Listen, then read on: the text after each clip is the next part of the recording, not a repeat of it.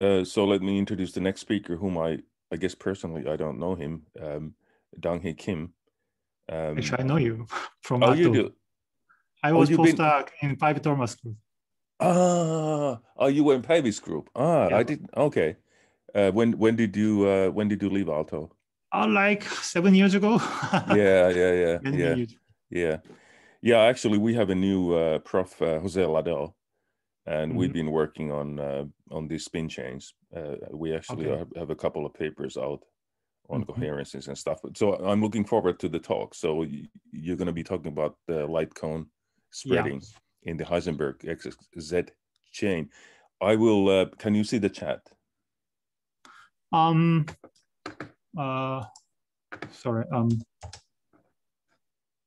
Yes, So I have chat. it's Windows. 35 plus 10. So I'll give you Mhm. a mark at the 35 minute mark, depending on how things go, and then Okay. you have Thank you. maximum 5 minutes. We're going to be a bit flexible because of the format, so don't worry too much. Go ahead. Okay, thank you, Tapio, and I'd like to thank all organizers for inviting me. And today, what I'm going to talk about is light cone, actually perturbative calculation of light cone in strongly disordered x-axis chain. Why? Okay.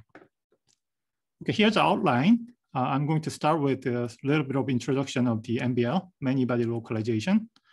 And I'm going to show you some table of features that distinguishes quantum thermalization and MBL and usual Anderson localization. And the focus of my talk is actually logarithmic information spreading and how to measure it.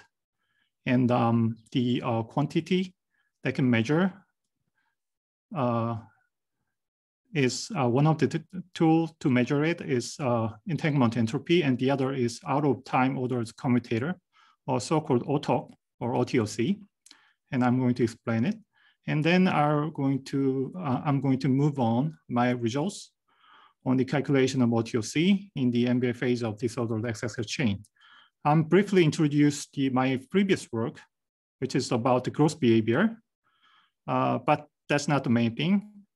The reason I'm introducing it, it has some idea to connect to perturbative derivation, which is the main goal of this talk. Okay. What's MBL? There are two usual ingredients of MBL. The first one is disorder. It could be on-site energy or hopping, or you could give a quasi-periodicity in the underlying lattices. I'm saying it's usual because there are disorder-free MBLs as well. But I'm just focusing on the usual type of MBL. And the other ingredient of interaction. Without interaction, it's just Anderson localization. So my naive picture of MBL is just Anderson localization plus interactions. But this interaction is essential. It causes so-called dephasing phenomena, which sort of lowers the barrier between the local integral of motions. So the information can spread all over the system with this exponentially decaying effective interactions. I'm considering the one type of Hamiltonian here. This is just x-axis chain. Here's the interaction, which is exchange term. And disorder part is here in the Riemann term. The disorder strength is one of the key things. If you increase the disorder strength, it undergoes phase transition from the thermal phase to the ambient phase. But I'm mostly playing in this area. Okay, here's a table from a review paper published 5 years ago, which is really nice. It lists up all features that can distinguish thermal and Anderson localization and MBL. The memory effects and the ETH test, like eigenstate thermalization hypothesis, and the transport phenomena. You could easily distinguish the localized phase and the thermal phase because it fails one place and it survives one place. So there's a transport in the thermal phase and there's no transport in the localized phase. But it's hard to, in this table, it is hard to distinguish the Anderson localization, single particle localized phase, and many-body localized phase with this usual type of the measures. There's only one thing that you can distinguish the two is spreading of entanglement. So in Anderson localization, there is no spreading of entanglement, while in the ambient phase, there is slow spreading of entanglement, which occurs in logarithmic time scale if you measure it from the non-entangled initial condition. But I'd like to add one more, the so-called out-of-time ordered commutator, OTOC, in this table. So what's OTOC? It actually a very old quantity. It was introduced many, many years ago by Rakin and Ovchinnikov in their, it was probably the disordered superconductor paper, I remember. And it resurrected like 10 years ago and then became really popular in many areas of the physics. And it got into the MBA studies around 2017, and there are many papers published based on this OTOC. And it looks like this. Basically, you need two local and unitary operator to define the OTOC. With these two operators, you can write down the square commutator like this. And if you measure it with some initial state or some state for measurement, and then you can get the OTOC, OTOC. So if you see the meaning of this, it's basically I set this operator here and let it time evolved. And it spreads somehow. And then it makes overlap with the other operator here. And then now the commutator is non-zero. Originally at initial time, it's local operator, they are local operators, so commutator should be zero, but now they are increasing at finite time. So if you look at the growth behavior or etc., you can somehow characterize the phase in terms of the information spreading. And you might wonder why is out of time ordered? I guess that came from the 4-point correlator form of expression of this quantity. So you can rewrite this quantity in this form, and there's a f function is written in terms of the 4-point correlator. Obviously, it's not time ordered, right? Okay. Sorry, Dong Hee, can I quickly ask you one question? Sure. So how sensitive are these OTOCs to the state with which you average? Sorry? So there's an averaging in a procedure in these Sure. OTOCs, Yeah, right? that's one part of my talk, actually. I see. Okay, so I'll yeah. So the question was how sensitive are the OTOCs to that? Okay, thank you. Mm-hmm. So to get the basic idea, let me show some animations. So it's x-axis chain, and I'm in the thermal phase now with these operators. There's one operator here, and there's another operator there, and I let it time evolved. And there's an interaction turned on, and the disorder strength is pretty small, and it's known that it's in the thermal phase. Okay, and these squares are just a matrix representation of these two operators. So it's in the basis of the states or the spin Z basis. And originally the commutator is zero, so it starts there. But if you look at the WT, it spreads so fast. So the CT or top reaches at 1 and saturated really fast. If I move on to the other parameter range, so I turned off the interaction now and increase the disorder strength. And we know that it's in the Anderson localized phase.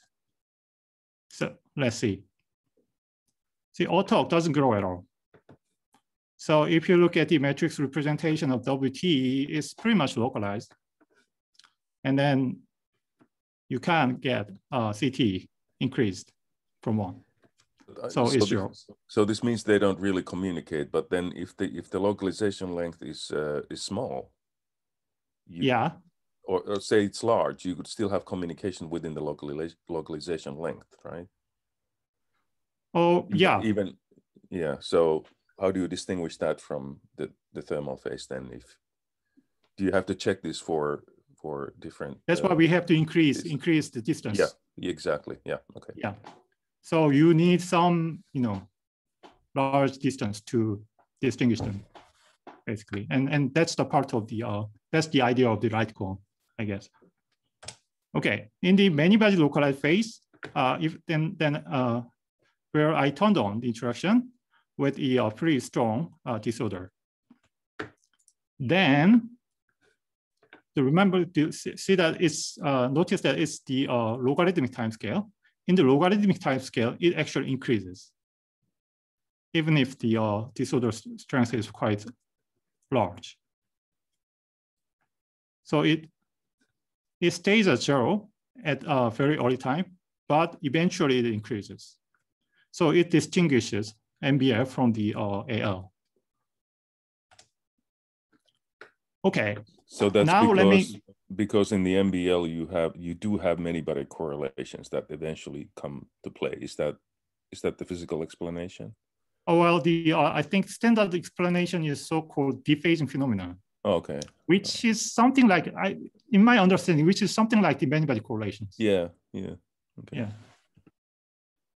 Okay, now let me compare the entanglement entropy, which is more traditional quantity to study MBL and OTOC. The first one is gross behavior. Entanglement entropy has very characteristic gross behavior in logarithmic time scale. So it came in numerical study first, from the numerical study first. I think it's x-axis chain, and they calculated the entanglement entropy growth. And as you can see here, it's logarithmically growing, but it's numeric, so you can't say that for sure. But there's other work coming up to explain this phenomena by using the perturbation theory with weak interaction and RG, and then eventually there's the effective Hamiltonian developed, which is called as Elvin model. So in the entanglement entropy, this logarithmic growth behavior is pretty well established. In the OTOC, which came relatively recently, the disorder average of CT, OTOC, it says it is proportional to T square. It's derived from the effective adult Hamiltonian, actually. But if you look at the numerics in the x-axis chain, it's hard to say. This is the same paper. They did both, the derivation from the effective Hamiltonian, and then they calculated in the x-axis chain. It's hard to say it's T square. It might be, it might be not. I did it myself, and I put it in the log scale. Definitely it's not the T square because it's not linear, right? In the log scale. So what's wrong? And that was the first question. And the second one is the logarithmic light cone. And there's a general argument in the MBL phase, which is from the unpublished paper. It's in the it's cited really many times, but still in the archive. I don't know why. It derived this expression with some assumption. Basically, it looks like OTOC. And it says that to get the same level of entanglement, the information spreading or the level of OTOC, at larger distance, you need to wait a longer time in logarithmic scale. So if you equate this one with constant, you get log t is proportional to x. And it's tested with entanglement entropy some years ago with DMRG X technique. And they got this type of the logarithmic light cone. And it's entanglement entropy measurement after local quench. So giving a quench, and then later they measure the local entropy. In the OTOC, from the Alvin model, we have this result from the this reference.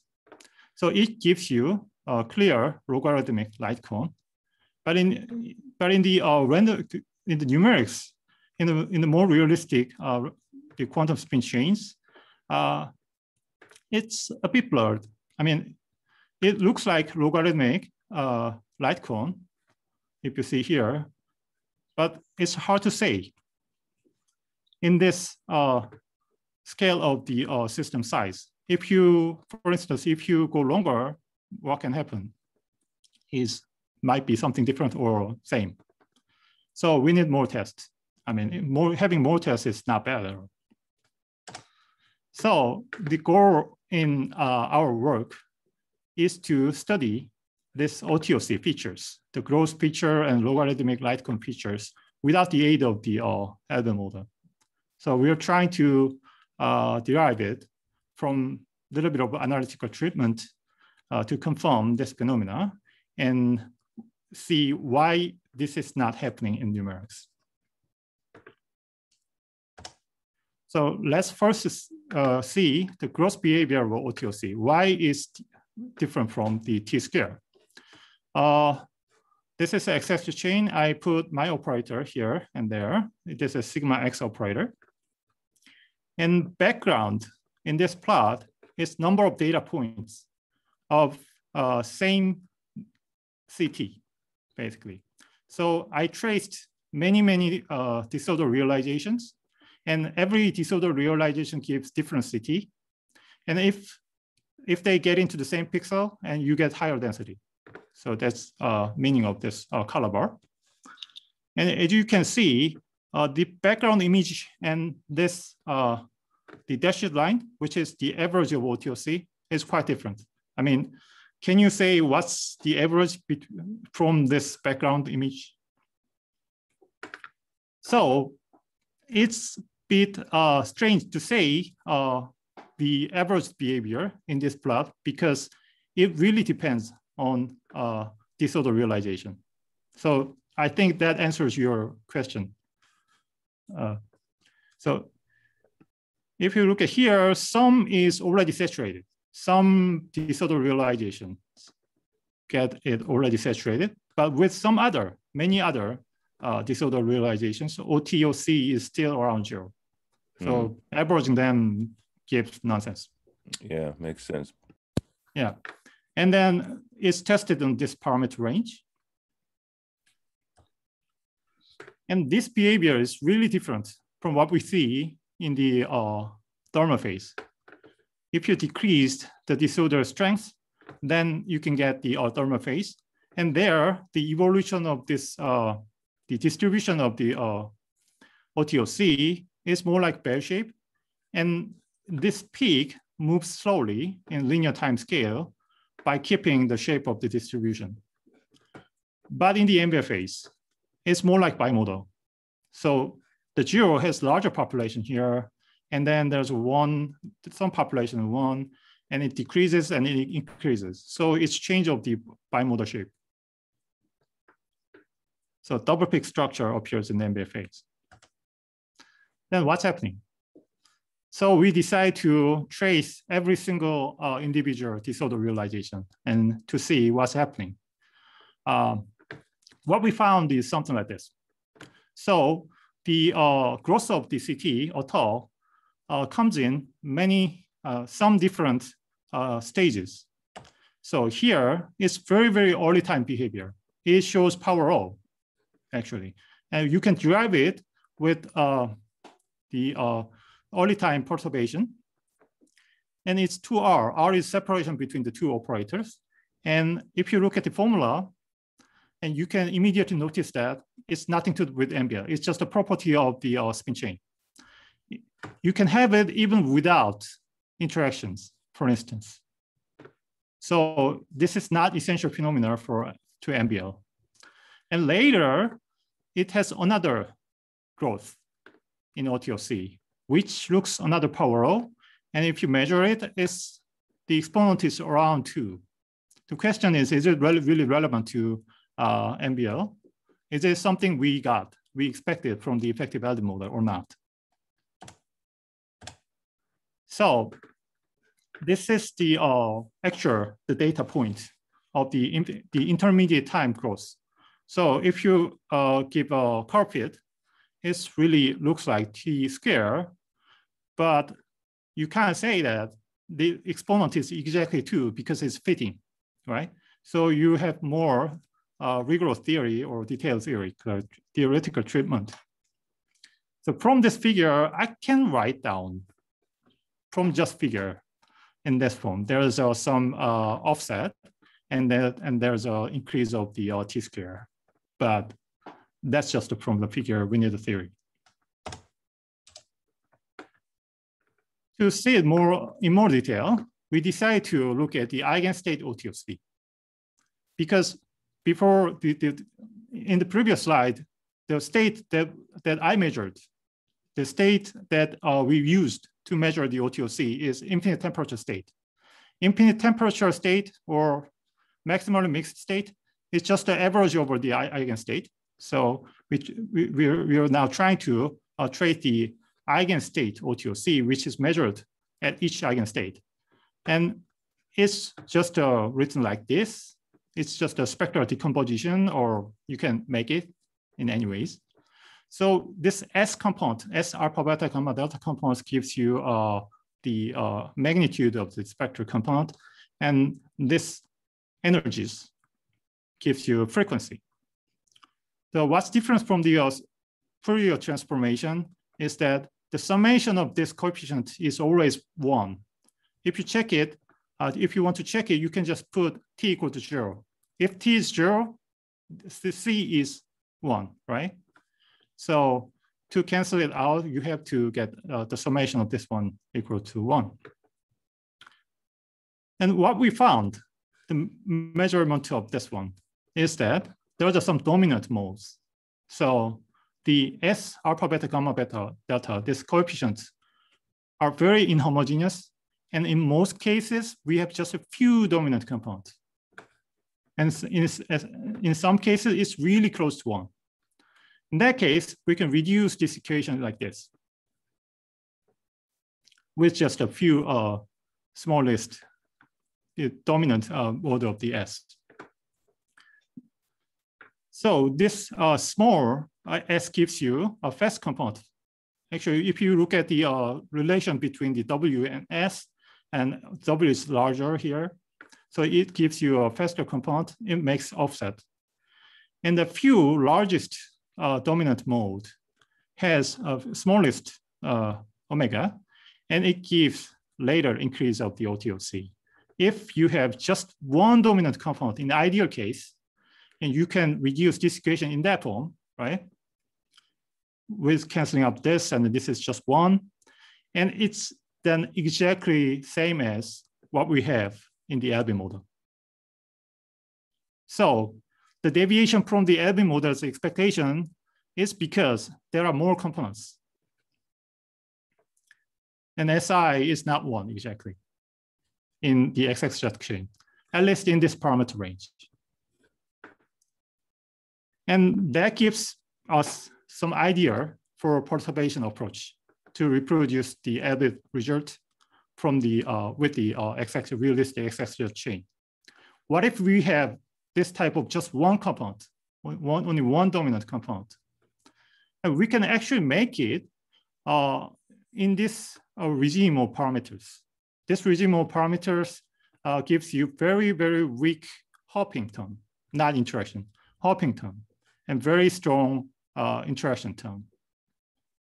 In that case, you can separate the original Hamiltonian into perturbation term and unperturbative Hamiltonians.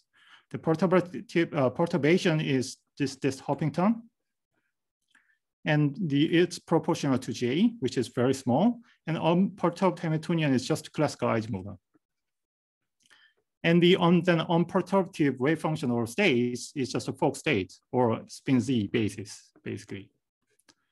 So in that case, if it's just Fock state as a unperturbed state, then there's only one set of the alpha, beta, gamma, delta for every selection of alpha gives the S component 1. So you will have this type of nice, just one dominant component appearing in OTOC in this regime of parameter. So if you do the perturbation calculation of this E alpha, E beta in E delta and E gamma and delta, then you will accept. You can get the gross behavior and light cone and everything. So here's some of the results. So you can really try hard to write down every equation to calculate the perturbation of the energy. But actually, you only need the lowest order of C, which is non-zero. Then you can write down your omega, the frequency, in terms of the lowest order perturbation, which is J, some kappa function of, which is a function of probably a distance. If you can write down in this form, and you can write down the OTOC in this form, right? And then to get the light cone, you get with some constant, then you will immediately get this log T equals to proportional to this kappa function. And if this kappa function is linear, then you have logarithmic light cone. So here's a table of allowed lowest orders. Here's the distance between operators. If you increase it, and this kappa function, this allowed non-zero lowest order has some variety. But if you look at the minimum value and the maximum value, it increases somehow linearly. If you look at the lower bound, it's even order behavior, like 2, 4, 4, 6, 6, 8, 8. But if you look at the largest component, the largest one, 4, 6, 8, 10, 12, 14, 16, and 18, it's linear. So the basically kappa function is then linear, and you have the logarithmic light cone. So it's from the simple, the analysis of the non-zero lowest order without actually calculating it. Okay. Now, let me show the sum of the lesson we got from the actual calculation of the perturbations. The first one is the left end and right end of the chain outside of the operator range does not contribute to the lowest order at all. So there is no finite size effect in this regime of parameters. So meaning that even if you do exact diagonalization with small size of chain, you can trust this much of the results. So you can expand your distance between the operator almost at the end of the chain. And our calculation doesn't have finite size artifacts. And perturbation theory proved it. And the other one is a little more tricky. The lowest order allowed non-zero lowest order of the perturbation depends on only the spin configuration in this range between the two operators. So what I mean by the spin configuration is configuration of alpha, the state that we can use to for measurement. So for instance, if you set this type of state for alpha, and here to your operator, and this is a range of operator. What we found is that this operator range has to be connected with the perturbations. So it has to move like this to connect these two areas. This gives you a non-zero perturbation order. And here's a 8 operator involved. So it's J8. And in this case, it's even more simpler. It's simpler. So you can move this one to here and this one to the other side with this hopping perturbations. Then you can count there are only 4 perturbation operator involved. then you have the J4th. So in that way, for every given Fock state, you can calculate allowed the lowest order. So actual calculations is really messy. This is just an example of the one type of alpha, which is just all1, the ferromagnetic state. And then you can get this analytic expression. But the key thing is that the coefficient here is j to the 2r minus 1. So the order of the lowest order of non-zero perturbation term is 2r minus 1 if you choose this one. So what if if you search the bound of this allowed lowest order? Actually, you can have it analytically, and here's the results. Let me just move the gallery. Okay, the maximum of the allowed lowest order is 2 times r minus 1, as we saw in the previous slide. Minimum, the calculation of minimum is a little more tricky, which I didn't show. If r is even, it's r, and if odd is r is odd, then it's r minus 1. So you can draw this line of plot as a plot of the lowest order as a function of the distance between the operators. So every points, every allowed lowest order has to be contained in these two bound of light cones. Why I'm saying the light cone with this lowest order? Because it gives you the frequency, and frequency gives you time scale. And upper bound of operator corresponds to the ferromagnetic state between these two operators. It can be just all up or just all down. And you have this line. The lower bound has more varieties. It can fill with up-down, just up-down pairs. It's not necessarily antiferromagnetic, just up-down pairs. If you bound them with two spins, then it's done. And then you will get this line of bound. Okay.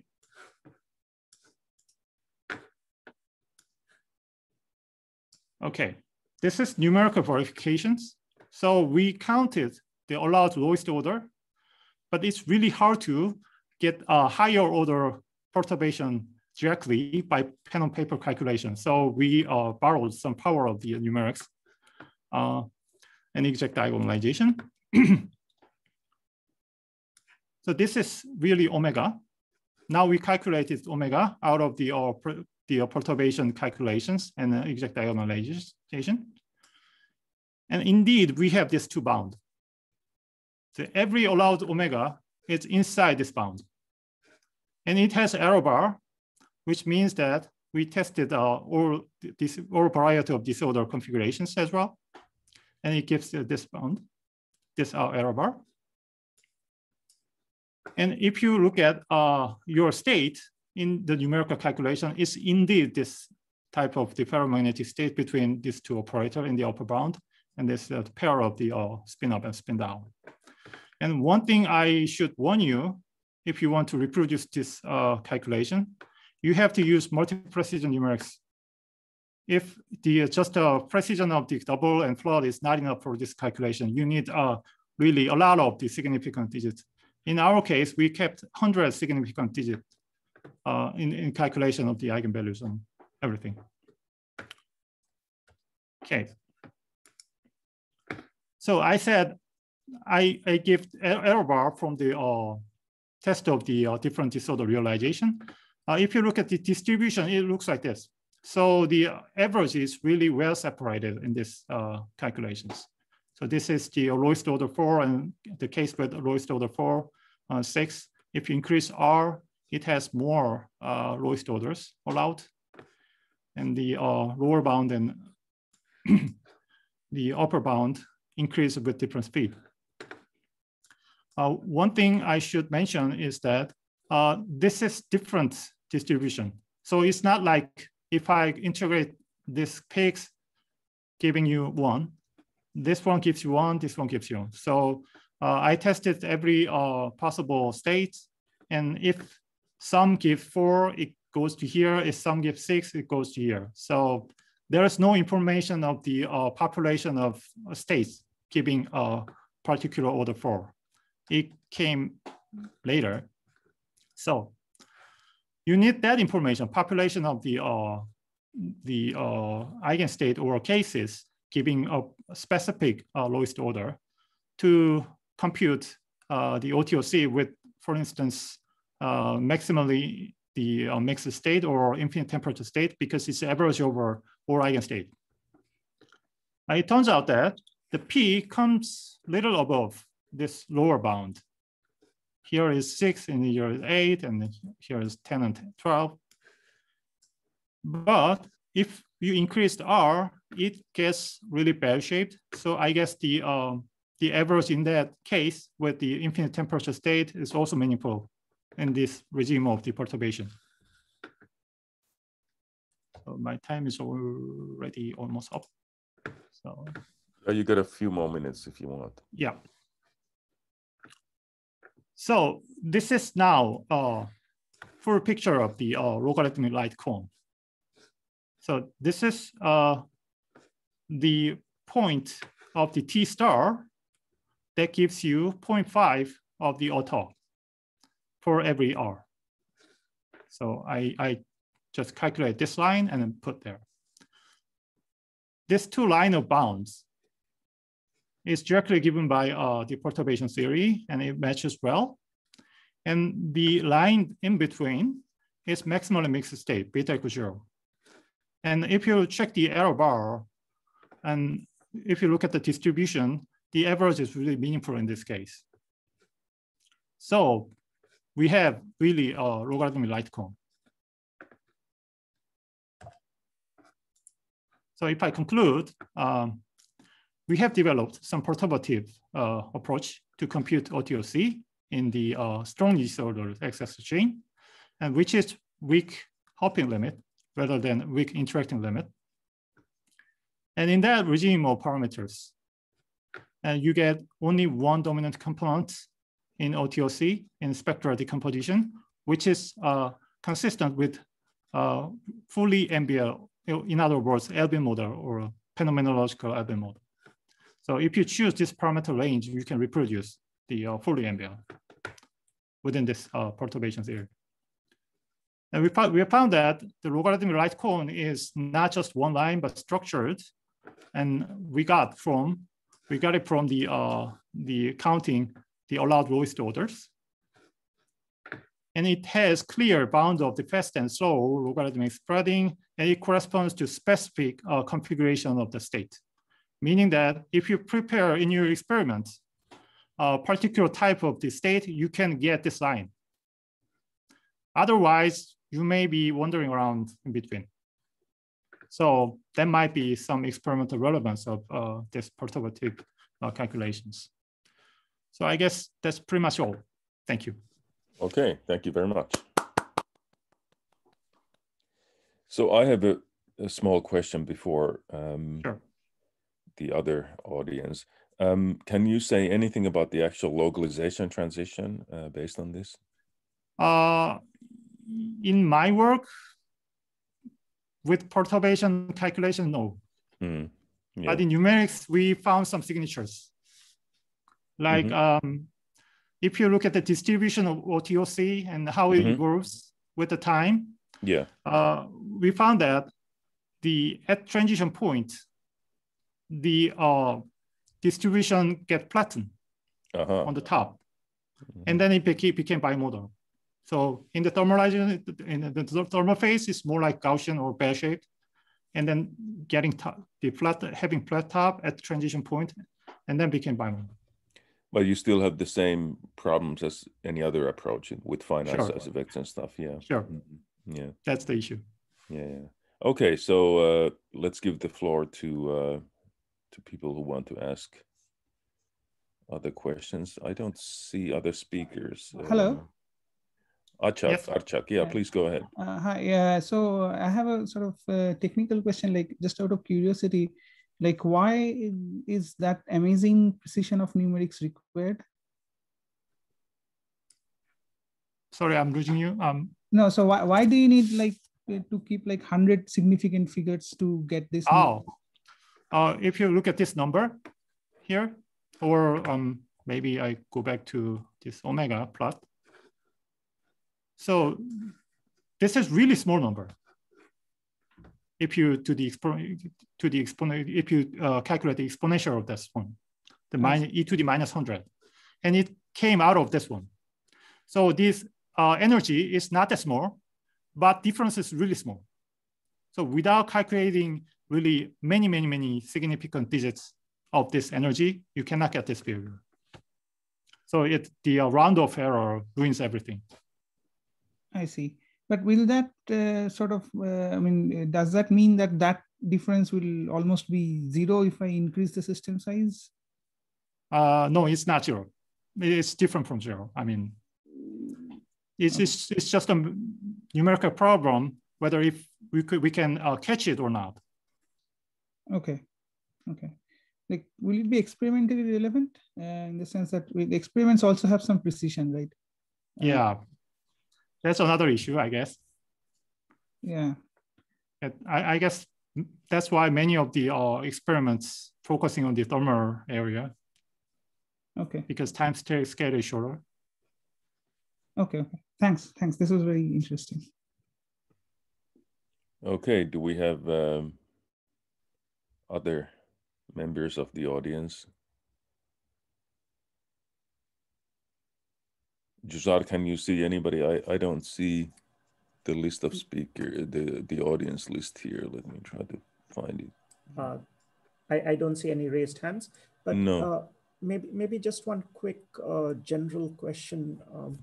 So, of course, your Hamiltonian year was XXZ, but have you thought about just making it non-Hermitian by adding a simple term? How would you even start with the definition of OTOC? Are these easily generalizable in these cases where you just make the Hamiltonian non-Hermitian, even if it is PT symmetric, such that the eigenvalues are real? How would these things translate? I don't know right now, but okay. Yeah, I don't think that's the easy answer. Easy question for me to answer right now. Yeah, I was just curious about how these things really translate to these sort of non-Hermitian or open systems. Area. Yeah, true. Mm. So, Tapio, I don't see anybody's hand up. Yeah, I don't see anything in the chat either. Let me just ask a quick question, guys. Okay, go ahead. Yeah, thanks for the very nice talk. Back to this numerical pioneering work with 100 significant digits.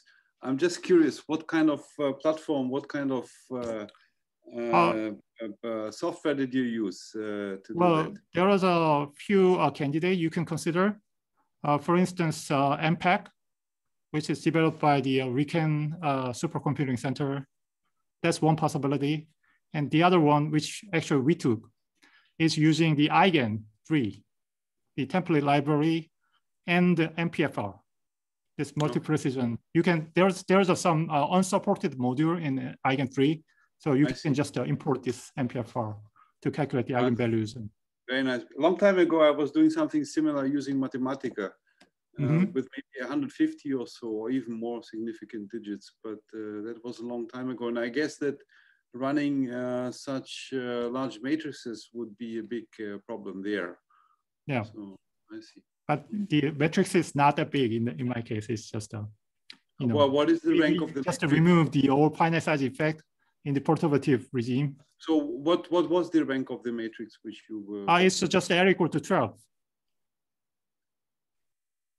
L is the system size. L is the system size. System size, we divided by the... Wait, so again, so the rank of the matrix which you were diagonalizing was 12, you know? No, it's 2 to the 12. Wow, this is big. It's like 500 by 500 or something. 600 maybe. Okay. But you have to diagonalize all blocks of the conserve the spin in the x-axis chain. But the largest one is like 600 or 700. I probably have to check my old stuff, but I think it was comparable, the ranks of matrices which we did.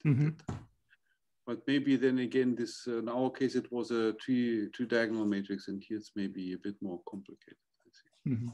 Very nice. Just maybe another question, if I may ask about the general philosophy of these OTOCs. So I was always a bit surprised to see that, well, the OTOCs are like in your case here, you apply them to spin models, which don't have a nice classical limit, as far as I can tell, at least. But then what if we do take a model which has a nice classical limit, where we can compute Lyapunov exponents and the whole beauty of them, including the entire spectra and so on. Would then the OTOCs somehow naturally transform into slightly corrugated Lyapunov exponents, or what can you tell us about that? Oh, well, I have zero experience actually about the such a system. But what people believe is that it gives you like well-defined Lyapunov exponent and things like that if you have a classical counterpart. That's what I heard. Sorry, can I sort of make a comment on that question? Sure. Yeah. So I mean, my PhD, like ex-PhD, when I was a PhD student, like my PhD advisor Abhishek Dhar has a paper on exactly this, basically the classical Heisenberg chain, where they calculated OTOC. And that was exactly like, you can write it in terms of the usual Lyapunov exponents and so on. You can make a connection there.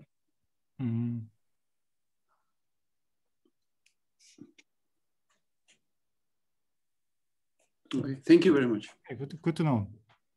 Thank you. Okay. Do we have anything in the chat? I don't see anything. Anybody else? What's the plan for the remainder? Are we going to have some final words, or what's the plan? Yes, I mean the final words are by you, Tapio.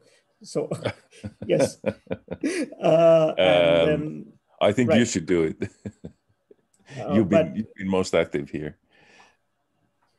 Well, but I think before that, we should thank all our speakers for today, right? Absolutely, yeah.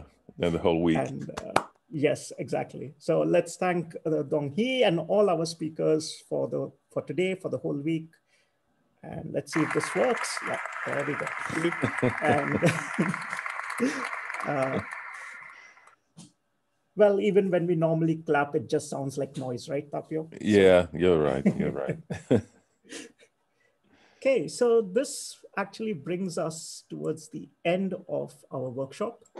And I would like to thank all of you for participating actively, to all the invited speakers who gave wonderful talks throughout this workshop. And also, you know, the questions that were raised both in person and in chat were really amazing. It gave rise to some amazing discussions. We had some really nice discussions even during the poster session. And I hope all of you enjoyed the poster session. It's sort of, maybe not, it was not a complete substitute to meeting in person, but we tried our level best to make interactions happen.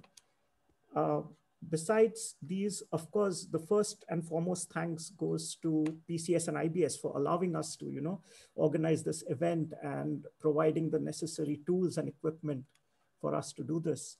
Our organizing team, which included the visitors program, Jungwan Ru, and then our coordinators who helped us in sending out so many emails to you guys, notifying you, helping us out at various different levels, Hee and Gillen. There was IT support, which was provided by Min Yong, who actually here at PCS, we have an entire room where people can actually go and sit and, you know, watch the workshop sort of live. This was also another beautiful thing that happened. I also would like to thank Jongrok and Varinder, who were sort of technically supporting the entire workshop by recording these talks. So, you know, you will be able to probably see these at some point on YouTube, and it's all thanks to them that this actually took place. And with those sort of few words, I would like to thank you all once again. Since today is the last day and the timing is not that bad, I think I'll keep the Zoom room open for people just to discuss and chat if you feel like. Yeah. But officially, this marks the end of our workshop. So thank you all. Okay.